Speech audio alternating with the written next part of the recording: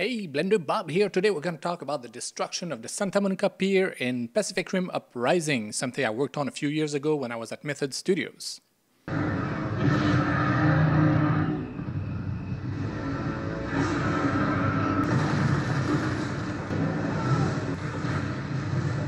First shot, the pier was modeled and it was used in layout to make sure to get the kaiju at the right position and scale. And if I'm not mistaken, I think that was a lock-off shot and they projected the plate on the geometry to create the camera movement.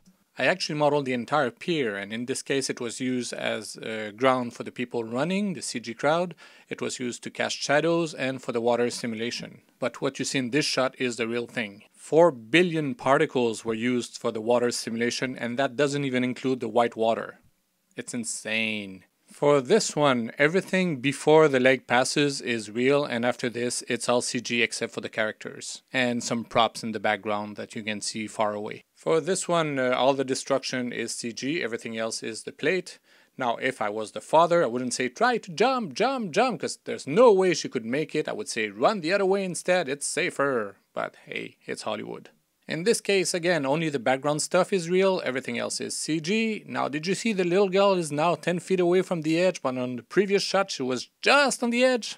And now apparently this family is too dumb to think that a kaiju has 4 legs. They will be greatly missed. This is what we're going to talk about today, the broken pieces of wood, because a normal piece of wood is not that exciting for a tutorial. For this movie, I didn't model anything in Blender because at the time I didn't even use Blender, but now I do, and this is how I would have done it. And it's actually so much easier in Blender. Before you stop watching this clip thinking, well, that's going to be boring, well, keep watching because I'm sure you're going to learn a few tricks. We'll start with a grid and we'll just keep what we need. We're going to round the corners a little bit to create a bevel on the edge. Then we're going to select random points and just move them in the vertical axis and the z-axis. We do this a few times, random selection.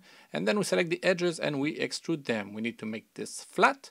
I have a hotkey to do this. Boom, here we go. And then we extrude again. We use grid fill to close the bottom, a little bevel, and this part is done. Now we're going to work on the top part. We're going to make it more interesting. Make sure you only move stuff in the z-axis. The reason we're doing this now is because it would have been impossible to extrude the edges before if it's too distorted. For the second part of the piece of wood, we're just going to make a duplicate of this part. We're going to select these points, scale them negatively, and move them up. And that's it, we have both parts. Don't forget to flip the normals because they're going to be inverted.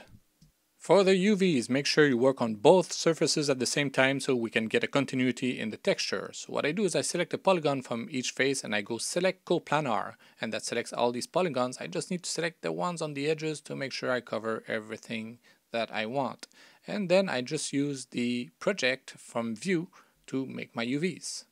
To make sure I get the exact same scale for the other parts, I use a little gizmo on the top of the screen to move around. So this way I know it's going to work perfectly. So same process for all the sides. Unfolding the UVs on Pacific Rim was a total nightmare because at the base I only had 6 pieces of wood.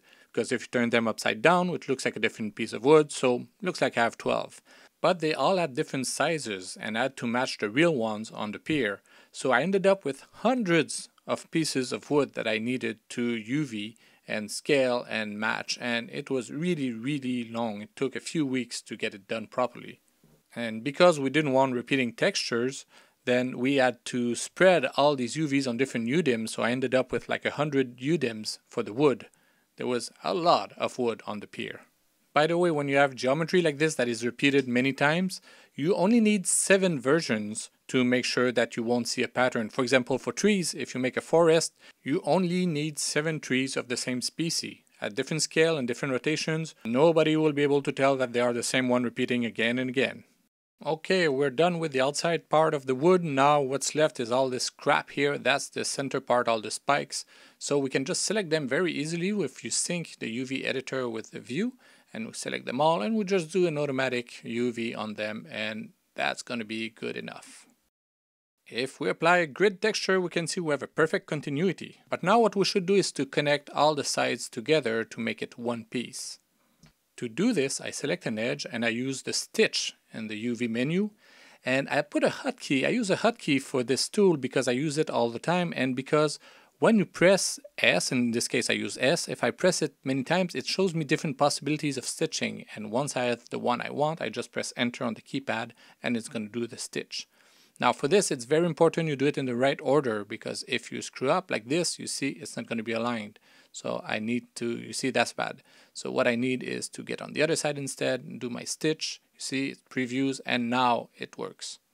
And finally, we can screw them up a little bit to break them, to make them less regular. So you just use the knife tool and you just cut and move around. But if you want to animate this part, make sure before you do a key shape, then you move your stuff around, you do another key shape, this way you can animate it. If you want to select the outside and inside polygons, the easiest way to do it is from the UV editor. Everything is already unfolded, so just select the polygons and assign the shaders. And that's it. It was actually much more complicated than that, because we had 2 layers of wood, the first one on top and then vertical beams, then we had a slat of concrete, then we had a passageway under made of wood and metal and pipes and electric cables, and at the end we don't see any of this. I also modeled this building, and it's full of details and we don't see any of it.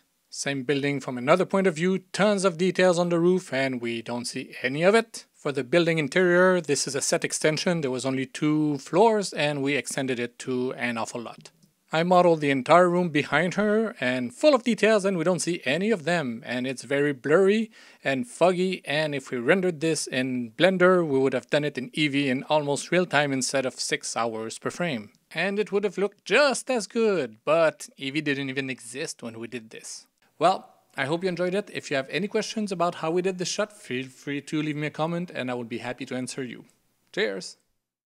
Wait for it, wait for it, wait for it. Here we go!